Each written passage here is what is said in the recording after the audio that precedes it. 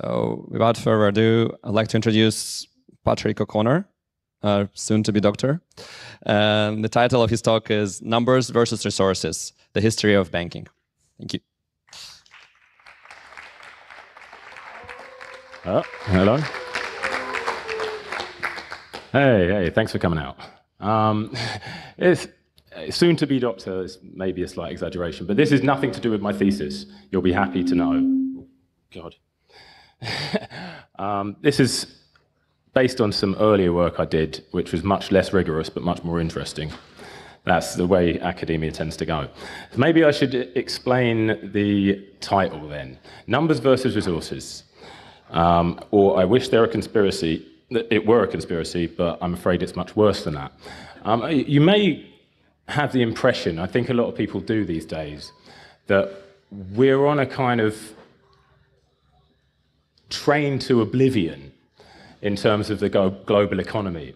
It just keeps on growing and growing in all conceivable directions, and nobody seems to have any power to actually affect its progress or stop it. And that leads, I think, to a lot of people having or resorting to the idea that the economy is under the control of a secret cabal and in fact the world's history is under the control of a secret cabal of people who are somehow pulling the strings from the shadows. Now that's a very comforting theory, because if that were true, then we could go and kill the Queen or whoever other lizards were available, and then everything would be fixed.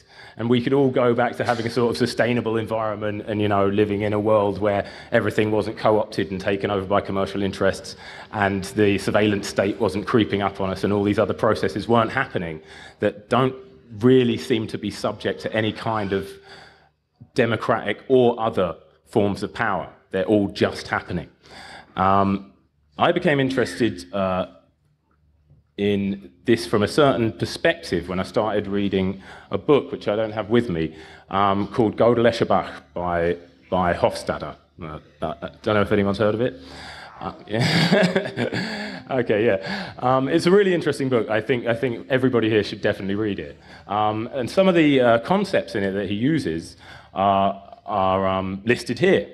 Recursive equations, which he shows how interesting they can be. Isomorphisms being ways to create an alternative way of describing something, or differing ways to look, things that can be analogized to each other can be said to be isomorphic. So for instance, if you were to say that a virus has an isomorphism to a self-assembling machine, that would be an example. So it's sort of like an analogy or something like that.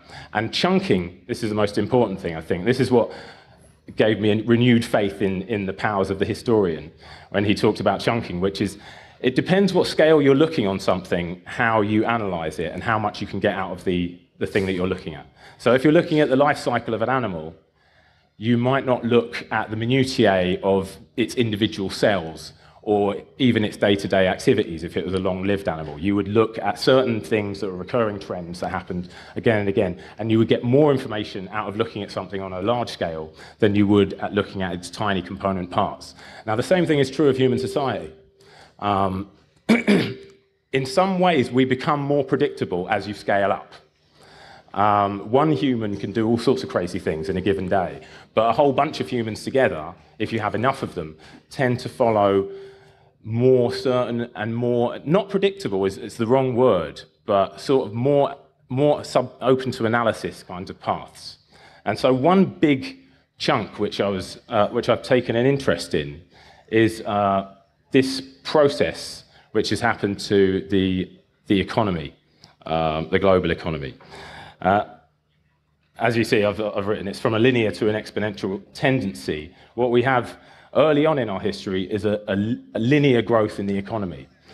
And at some point between, roughly the 13th century and the 16th, 17th century, we go into a completely different mode where the economy is suddenly running away from us and dragging everything along with it. And of course, this is a dialectical process. New technologies are discovered, new resources are discovered, the economy grows yet further, and so on and so forth. But suddenly it's happening in a way which it never did in the whole of human history before. And Remember, human history here is going back much further than this graph illustrates. It's going back thousands and thousands and thousands of years, and in all that time, there was a linear tendency to the economy. And so what's happened recently in history is actually a really amazing event, which is a little underappreciated. Amazing, but also terrifying. This is the population of the Earth. And as you can see, again, the linear tendency, I mean, actually, in fairness, this is a log scale. So it's not precisely linear before we get to this late period. It is slightly an exponential curve. And that's the discovery of agriculture, what you're seeing there. Well, I'm pointing at my thing, but you're looking at the bits between 4,000 and 0. This is the period where agriculture has been discovered. But it's still a relatively linear tendency. And what we move into after, let's say, sort of, 1,200, 1,300, 1,400, depending on where you put it, is an exponential tendency, which means that we have a population of the world of maybe less than 200 million in 0 AD. In 1400 or 1300 AD, it's still less than 500 million. Now it's 7 billion. So you can see that this is not a tendency that can be in any way sustained in terms of the Earth's carrying capacity. We're hurtling towards something, and it's like being on a kind of out-of-control economic freight train. But of course, there are good results as well as bad ones. I mean, part of the reason the world population has gone up so much is because of the extraordinary advances in medicine and technology and other things that have been discovered through this process of economic growth. Now, the question is, what's driving this? And obviously, if you're Karl Marx, you look at this period after 1500, and you say, well, not obviously, maybe not everyone's read Karl Marx, and you say, well, here we have industrialization.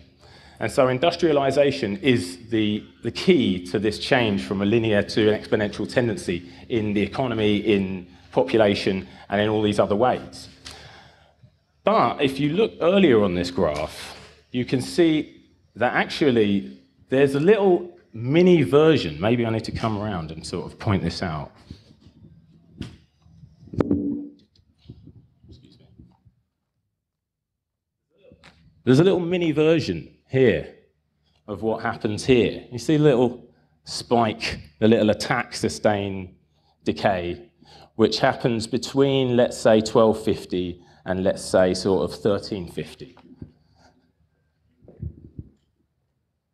And I became very interested in this because that happened to be a period in which the economy was financializing in a very revolutionary way, but not the economy of the whole world, just the economy of a very, very small fraction of the world.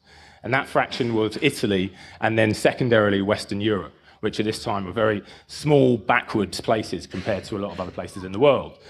And they had this extraordinary takeoff, which is reflected in what happened later on after the Industrial Revolution. And this takeoff was led by banks and lending and profitable lending. Now, something else big changed in that time. This is olden times, not to be too technical with you. Olden times, there was money was gold or other precious metals, and the amount of money was obviously less than the total amount of wealth, which represented all sorts of things that could have a value. Money, in other words, was just one little piece of the economy. And what's happened between olden times and nowadays, not to get too technical with you, is that money, as you can see, has grown, and assets and liabilities, which now money is, outstrip wealth. There's more assets and liabilities in the world than there is wealth. So in other words, the creation of money has led this process of exponential growth. First comes the money, then comes well, I won't bother with the rest of the quote because it's got a bit rude. But yeah. So the financial process is a recursive exponential process. And so you can see here, you're adding to, if you start lending out money to make a return on a compound interest rate, what you get is an exponential process of accumulation, which is obviously not linear. And so what I wondered is this a coincidence? And I came to the conclusion that it's very much not a coincidence that in these periods, first this one in the 13th century and then the later one, that financialization of the economy was a very big part of what was happening on a local scale in the 13th century and on a global scale later on. Behold, our demonic lord.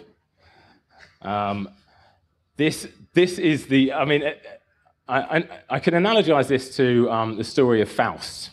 I don't know if anyone is familiar or how much you're familiar with Faust and Mephistopheles. So Faust is this old, fusty old guy who's visited by a demon. And the demon offers him incredible power, incredible wealth, incredible pleasures. But at the same time, he leads him on this dance towards the loss of his soul. And lending, profitable lending, has a kind of similar effect. When somebody comes to you and suddenly offers you the opportunity to have a massive amount more money than you did before, all sorts of possibilities open up. So you might be the King of England and you might decide to get a much, much bigger army and invade France, which you never would have thought of doing before because France is huge and England is small. But now suddenly you can.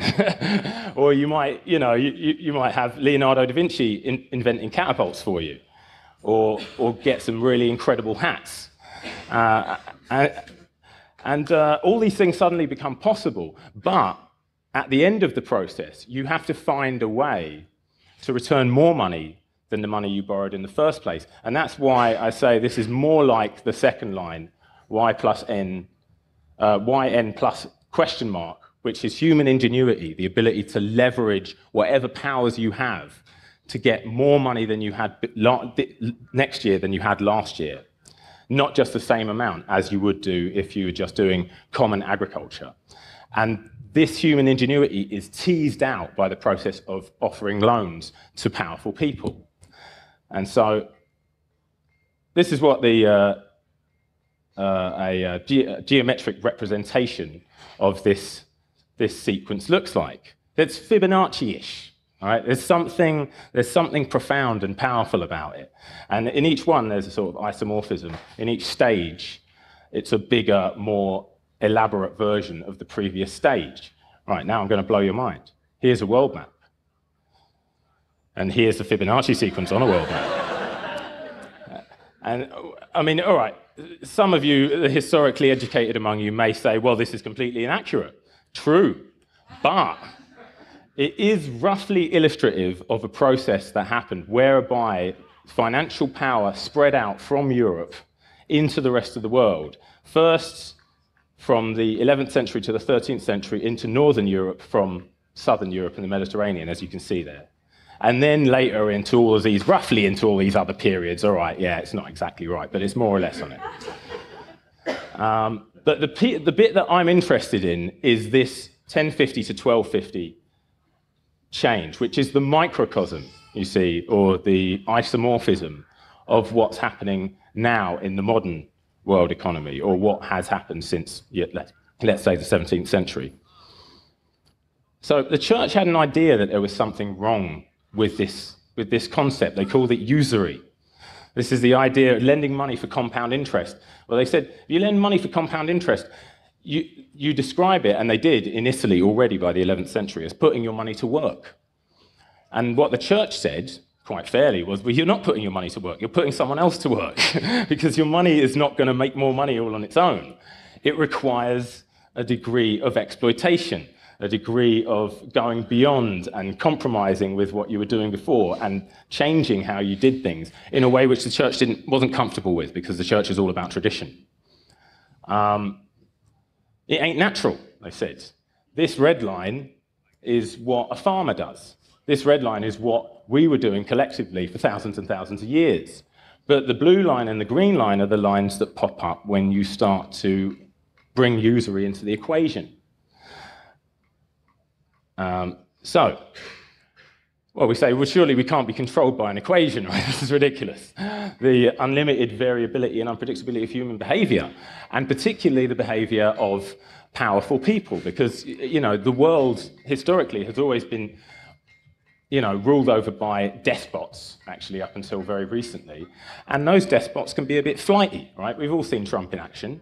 Sometimes they take it upon themselves that they don't want to, let's say, pay their creditors. And in fact, they want to arrest their creditors instead and kill them all. Now, that happened repeatedly throughout history, again and again and again. And that was a process which set back and reset this system and prevented it from ever reaching its exponential potential, let's say, or its logical conclusion.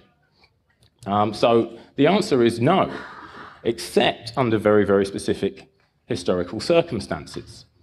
And so the example that we're going to give is the circumstances of medieval Italy and Western Europe, which is a much simpler, in a way, example than what we're experiencing now, which is happening on a global scale and is incredibly, incredibly complicated, not least because now money has stopped being a real thing.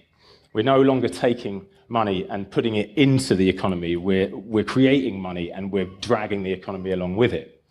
But what they were doing in medieval Italy was they were unlocking stored wealth. So, all these people who had a bit of money hidden under the bed or had it in a chest or in the ground somewhere in a field could pull it out and put it into this system, which was to lend it out and get back more. Or they were induced to pull it out and put it into the system by the fact that they'd taken out loans and they couldn't afford to pay them back. Now, this is the geography that gives us the specific historical circumstances. So we can see Italy here is isolated from the rest of Europe by the Alps in the north and then obviously the sea all around it. And this gave the Italian city-states the opportunity to develop their banking system, which was in contact with the rest of Europe, relatively free from reprisals from the kings and so forth that they were getting involved in.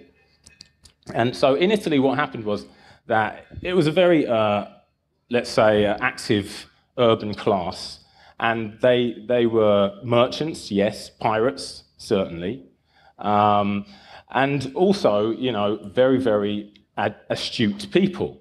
And they took over the civic governments of the Italian city-states, these merchants, and basically sat at the apex of society. And so they ensured that the process by which this equation took hold would remain in force because the rulers had no interest in interrupting the process. They were the biggest debt holders. So the rulers of the Italian economies like Florence and Venice and other places had massive investments in the state debt of their own societies. And so in Venice they called it the Old Mountain, the Monte Vecchio, which was a gigantic state debt which everybody in Venice was invested in, but the richest people were the most invested in it. And so there was no prospect, as in other countries where moneylenders were isolated from the true powerful people, the kings and so forth, that this process would be interrupted. And they were able to gestate it and bring it to a point of real sophistication within Italy by the 12th century, or even maybe the 13th century, depending on how you look at it. This guy was involved. He's the Pope. And there he is, Pope Gregory IX, with a fantastic hat, you may notice, and an even nicer cloak, surrounded by people in a very, very nice building. Well, where did he get the money for all of this stuff? In the long term, he got the money for this stuff from his churches. That is to say, the popes had a network of churches all around Europe, and over the course of the 12th and 13th century, they learned very well how to extort the maximum possible profit from their network of churches, which they never thought of doing prior to that. But in the short term, he got the money from these guys in the corner. So you see we have like the priestly hats on the left-hand side of the screen, then we have a couple of monks either side of him. And then there's these guys in the corner who've got no priest hat and no monk baldy patch. These are the Italian bankers who were resident in the papal court by the 13th century. And so they were the ones providing the Pope with all of the immediate income he needed to build his vast palaces, to have his lovely cloaks, This is what they looked like before. They weren't much of anything, you know what I mean? They were just doing, masses and stuff. And then, of course, by the 13th century, they're looking like this, And this is the exponential effects that you can see happening they had to get the money from somewhere. So they found a way. I mean, they were going around Europe, occasionally taking gifts from their local churches. And then what they did was they started to make annual demands for these gifts. And the annual demands for the gifts turned them into a kind of form of regular taxation. Now, this was the papal tithe. And that taxation became the basis for the loans that they would receive from these Italian bankers. Because, of course, what do creditors want? They want you to have regular income. They want you to have collateral. And so the papacy went from an occasional, collector of money from churches to an incredibly regular, almost kind of tyrannical collector of money from all of the churches around Europe, in order to satisfy the demands that they had created themselves by asking for these loans, right? I mean, they didn't have to get involved in this stuff, but you see, you can't resist the temptation, Mephistopheles, right? So what happened next? The popes converted. They took a little while to come around to the idea that they should be involving themselves in this system. So if you take the early 12th century, excuse me, is there some water? You have, well, you can read it yourself. They did not like usury in the early 12th century. They thought it was awful, in all forms, without exception. By 1168, they were a little, they weren't quite as sure, They thought usury is still bad, but what's even worse, is not paying off your debts, because that's really bad.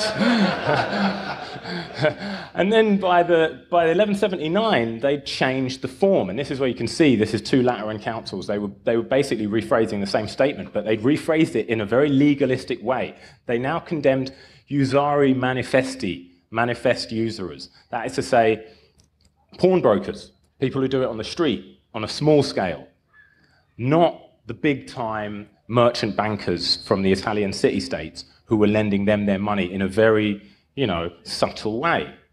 By the 1200s, it had gone much further. Now they were borrowing so much money. What's the point in collecting all the tax, bringing it back to Italy and paying it to the bankers? Why not just send the bankers out and let them collect the tax themselves? So Italian bankers from Florence and Venice and Lucca and all of these other cities were tasked with going around Europe and collecting the Pope's taxes on the Pope's behalf. And this is a big step forward for them, because now, of course, they have a connection to everywhere in Europe. The Pope has churches everywhere in Europe. They have to travel everywhere. And, of course, sometimes these churches can't afford to pay their taxes, naturally. And who's there to help them out? Right? It's the same people, the same bankers who have helped out the Pope are now there to help out all of these local churches with paying the money that they owe him. And not only that, hey, maybe you want a bigger monastery, guys. Maybe you want a really vast monastery with like palatial conditions and all of the sorts of things that are going to lead to the Reformation, but we won't talk about that. By 1235, the Bishop of London, you see, the local churches were still against usury. The Bishop of London excommunicated all the Italian bankers. He threw them out. He declared their usurious debts to be illicit. And Pope Gregory IX stepped in and went, hold on a minute here, guys. These are my people.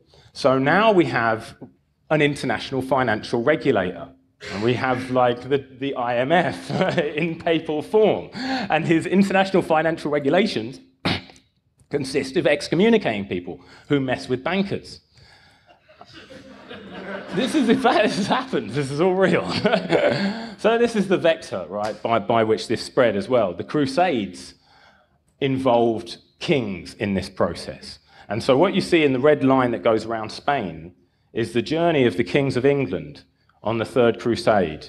And subsequent to the Third Crusade, they made the same journey again and again and again. And each time they passed Italy, they would meet the Pope, and they would meet his people. And then, eventually, they'd established a relationship with the Pope's people, and then they were being offered all kinds of extra money. So, hey, how about having a bigger crusade? Guys, did you ever think of having twice as big an army as that?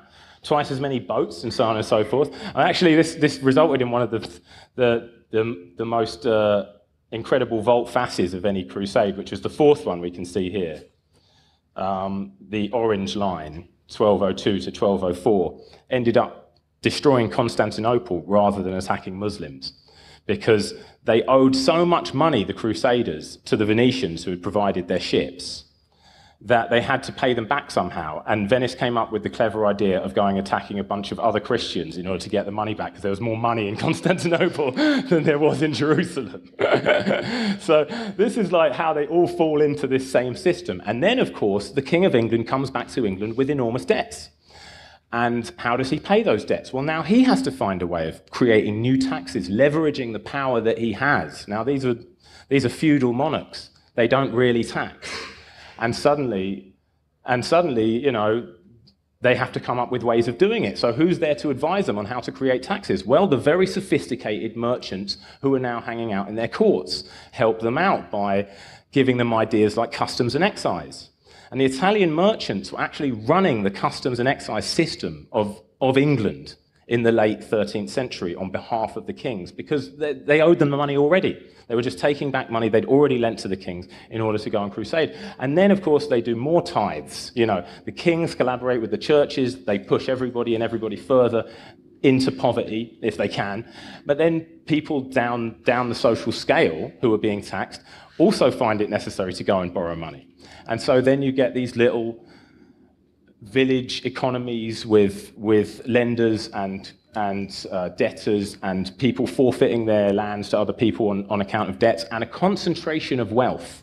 And this is very much that, you know, biblical phrase, to he who has, you know, will be given a load more, and to he who hasn't will be taken away even the little bit that he has. That's the process which this is creating. It's concentrating wealth. Now, concentration of wealth can be very useful for creating technology, very useful for advancing society in all kinds of ways. You can't build a sewer system without a massive concentration of wealth. And so this isn't something that we should necessarily see as like evil and, you know, always wrong in every conceivable way. But it is a specific process which should come about in this era. This is Florence. This is the growth of Florence between the 12th century and the early 14th century. You can see the walls, the 12th century Florence and the walls of early 14th century Florence. And this is the same exponential effect that we've seen in our opening graphs happening at a highly localized level within the Italian city-states in this period. Those were the profits they were making from throughout Europe. Okay, so all right. I think I've run out of time, so I just have to... I'll take questions, or if there's no time for questions, you can meet me in the bar and ask me stuff. What? Okay. Well, I mean, I believe I've illustrated the point generally, which is that usury has a kind of social effect, a socio-economic, political effect. It drives people to leverage their power, to find more sources of wealth, to innovate, and also to exploit. And that's the downside. And the exploitation bit is the part that we're now running scared of. So the question is, what do we do about it? All right, here's the population graph again. This is what should happen, right? This is what was happening continuously over the period before this exponential effect took hold. What actually did it for the Italian early phase of this was the Black Death and a number of wars and other things, which set this back an awfully long way. And in fact, the entire experiment was destroyed when Italy was invaded repeatedly by the King of France and the King of Spain, etc., whose armies the Italians had done so much to help to develop. That's the irony of it.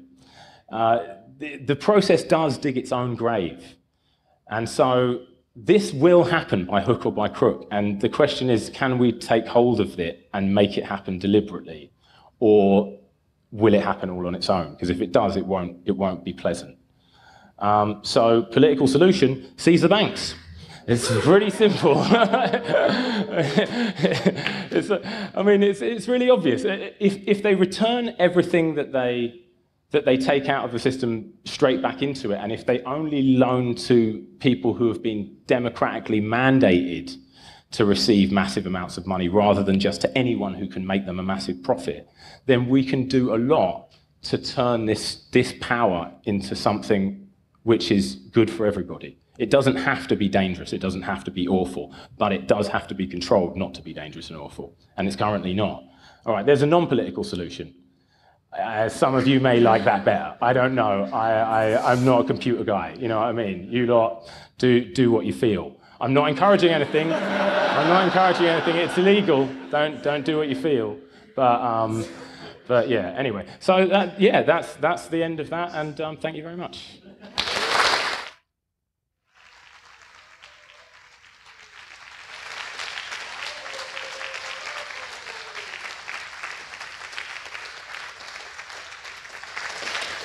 Yep. Thank you very much. Unfortunately, I have the mandate to say they don't have any more time for questions in here, but you can definitely continue conversation in the bar. Patrick will be in the bar right after this talk, and the bar is behind us. Thank you.